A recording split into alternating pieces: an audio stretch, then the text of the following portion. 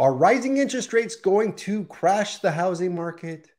Is inflation slowing down buyer demand and their ability to pay their mortgages? Will rising credit card debt, an all-time high, stall the housing market? Hi, everyone. It's Nate McClain, and this is the North Central Washington market update for March 2023. The recent information, the data just came out from Pacific Appraisers, and we're going to dive deep into the numbers. We're going to look at sales. We're going to look at inventory. We're going to look at list price to sell price ratio. We're going to look at micro markets, microclimates. I'm also going to predict what's going to happen the rest of the way 2023. I've been in real estate for the last 15 years. I've seen a boom, I've seen a bust, and I've seen a gradual incline with nearly 0% interest. And now we have rising interest rates. But I want to start this off with showing you a video of the Fed Chair, Jerome Powell, yesterday making an announcement.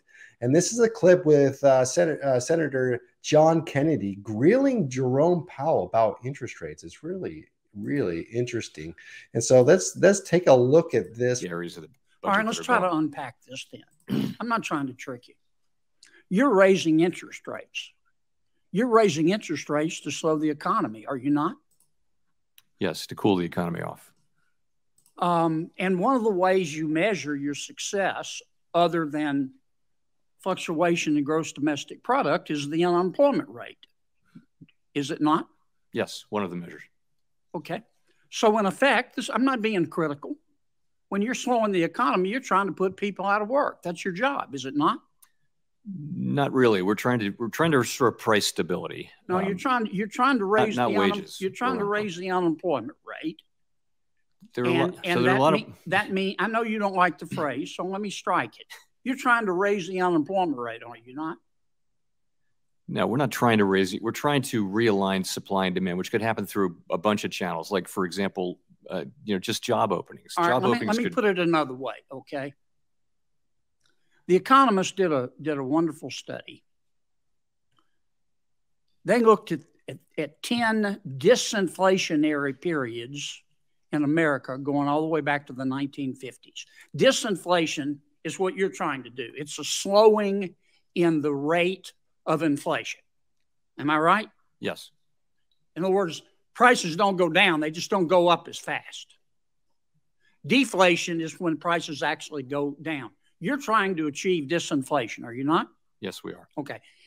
Based on history, in the 10 times that we got inflation down, disinflation since the 1950s, in order to reduce inflation by 2%, unemployment had to go up 3.6%. Now, that's history, is it not? I don't have the numbers in front of me, but yes, the standard has been that there have been recessions and downturns when the Fed has tried to reduce inflation. Now, right now, the current inflation rate is 6.4%, and the current unemployment rate is 3.4%.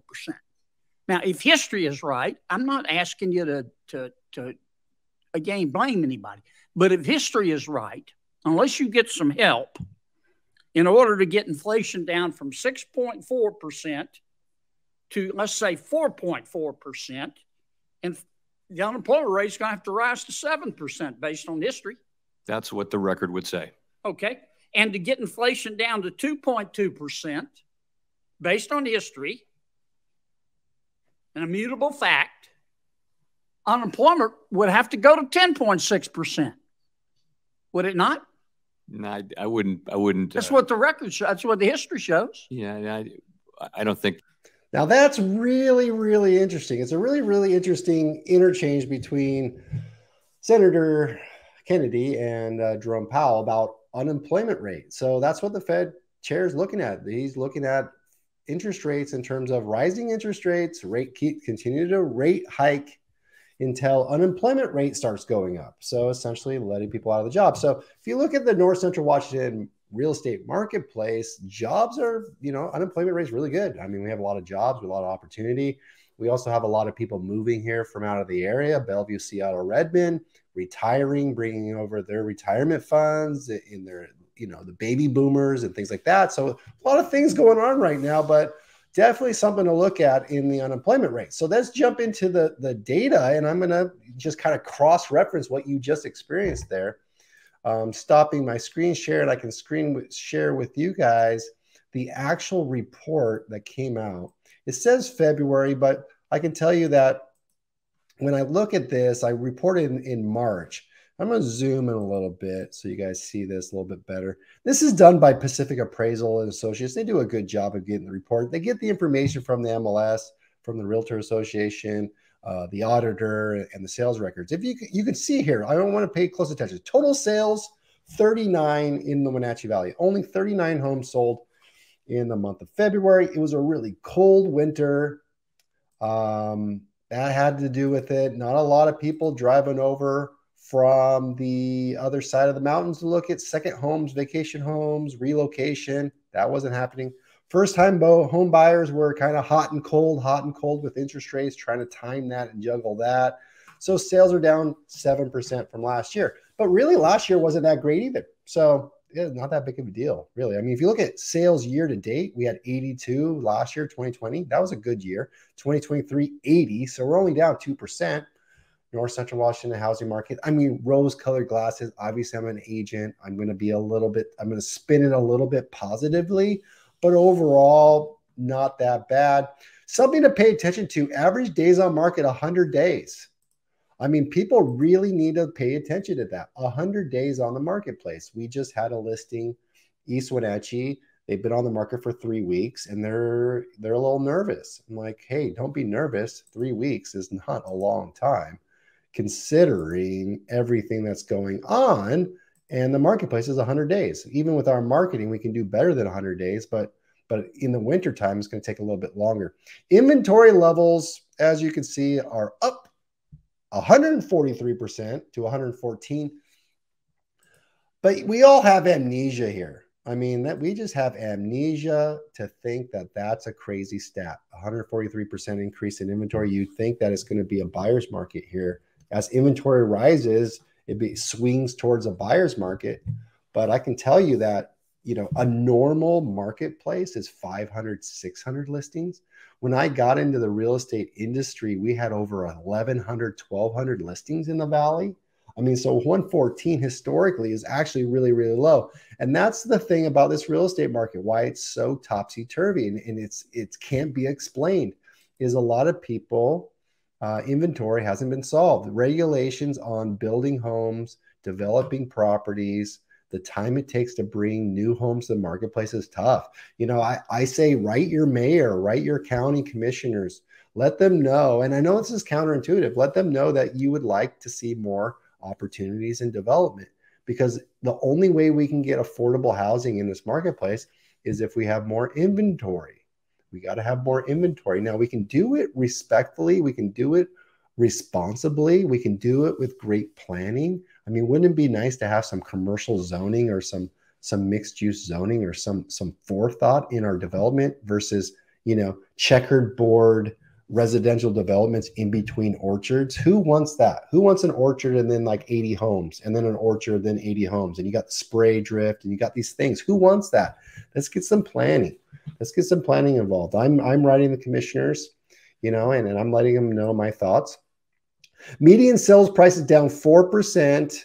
The average sales price is down 5%. It's now below 500,000, first time in over a year. I want to touch on that. Average sales price to list price ratio, 94%. That's good news for buyers. You can come in on list price and come down 5, 6, 7% of list price, get a good deal. Sellers, not so good sign. You got to price it effectively, and you have to have really good marketing. And that's the thing. So now let's look down here. It's going to be really small. So let me zoom in here. I'm going to zoom in. What really matters is your micro market. Now, homes over $1 million, 7 months of inventory. Homes over $1 million, 7 months of inventory. So let me go down there. I'm going to zoom in so you can see that. You can actually see that. So homes over $1 million, 7 months of inventory. That's a buyer's market. So balance is 6 months. Anything above 6 is a buyer's market. So getting a home above $1 million, interest rates are affecting that. There's less cash buyers. As you move down, you can see it's a buyer's market. A seller's market still. Below $1 million is still a seller's market. How long will it stay a seller's market? That's anyone's guess, but I'm here to tell you that right around the second week of March is when inventory starts going up. So I predict March, April, May, June, July, August, September, inventory is going to rise, and we're going to see a buyer's market in all price ranges above $400,000 unless the builders get into the mix. So if we're back to a normalized market, meaning people are going to buy and sell because of their life changes and their quality of life decisions. So if you're interested in moving up, moving down, moving out, relocating, right, it's still okay to get it because you're going to sell your home. Someone emailed me today and said, Nick, I'm thinking about selling my home. I said, if you want to move in the next 2 years, you should do it now because prices are going to go down for the next 2 years. So if you're going to make a move, make a decision, and it's going to happen in the next 2 years, the longer you wait, the less you're going to get. And you might say, hey, Nick, where are you going to go? What am I going to do? Well, that's true too. It's something you got to plan out, but I think you can plan this stuff out and get ahead. All right, that's the market update. We're going to do these live every week. Stay tuned and jump on the next webinar. You'll get, if you're on my mailing list, go to nickmclanerealestate.com, sign up on our website if you want to get on a mailing list. I'm going to send out invitations every week so you can get the live reporting as soon as it comes out.